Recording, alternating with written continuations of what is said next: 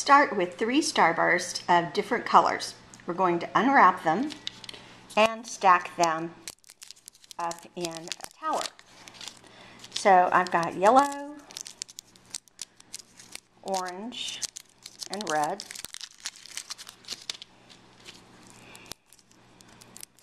And we're going to be simulating sedimentary rock, metamorphic rock, and igneous rock with these.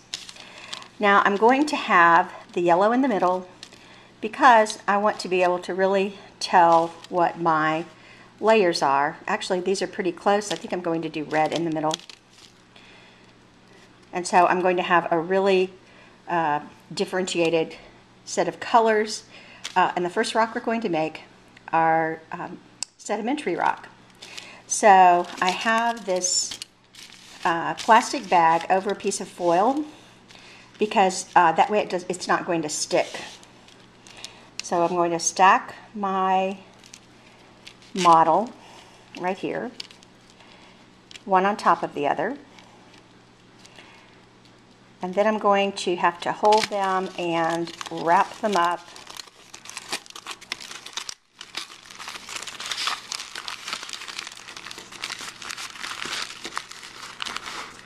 And the next thing we're going to have to do is put some pressure on it.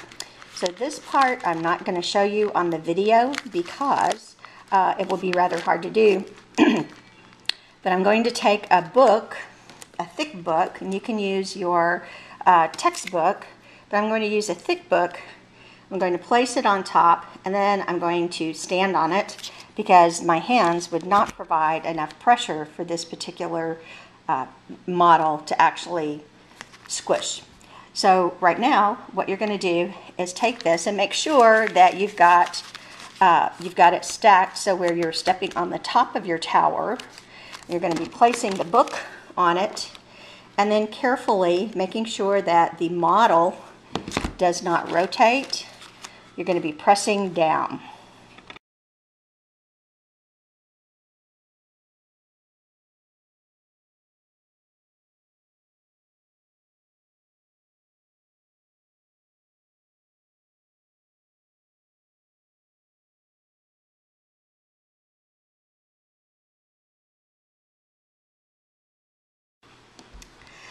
So I just got finished pressing this with a book, and I used my heel as I stepped on top of the book because I wanted to have a nice even pressure on it.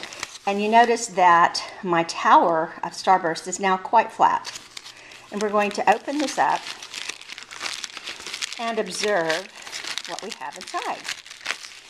And what we have inside now is a nice example of how layers of sediment over time compress together, and now it's really quite thin, but how they compress together to make a sedimentary rock.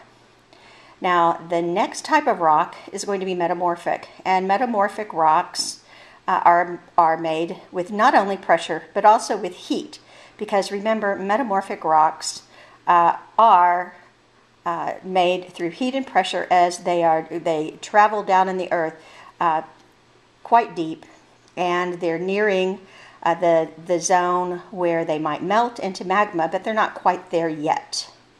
If I want to look at my you can feel that your sedimentary rock is actually quite pliable.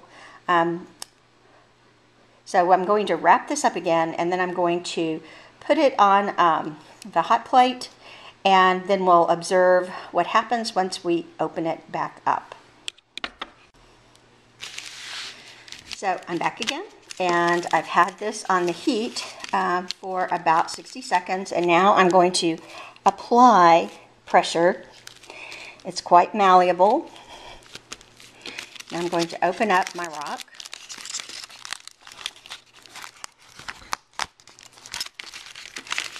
And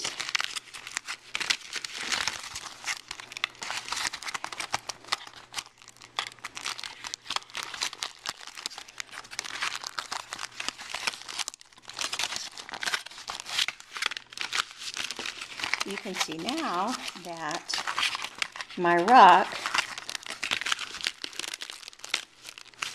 some of the plastic bag melted, but you can see that my rock still has bits of the original rock in it. You can still see some of the orange, some of the yellow, some of the red, but it really has changed because some of it's kind of melted together and become kind of pinkish. And so metamorphic rock, you can sometimes still see bits of it, but it has changed where it's kind of combined together and formed. That's actually a chemical change. And so there are still bits of the original, but you can see that there are some of these kind of layer looking things in there, and that's what a metamorphic rock is like. And now I'm going to apply just heat to this. I'm going to take the plastic bag out because it kind of started melting, and I'm only going to use the foil this time. And I'm going to apply heat for a minute and a half, and then we'll come back and look and see what our rock looks like.